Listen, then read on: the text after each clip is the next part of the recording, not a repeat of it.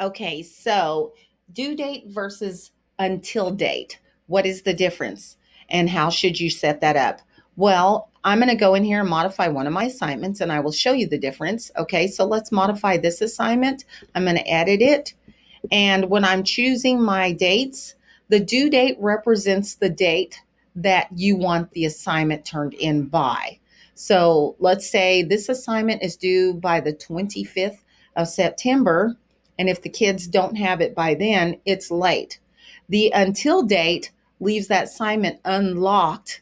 And I would recommend that for the until date so you don't have to keep going back in and changing it, because if the until date is the same as the due date, the assignment will lock and the kids will no longer have access to that. So if the until date, though, is the end of the semester, if you are giving kids grace, you don't have to go back in and unlock that assignment so they can turn it in.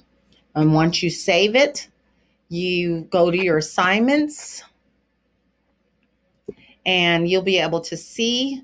So that assignment now it's going to be available for the kids to turn it in or to access it until October 30th. However, the due date is a whole nother thing. That's your date that it's due. So you can start taking off points from that.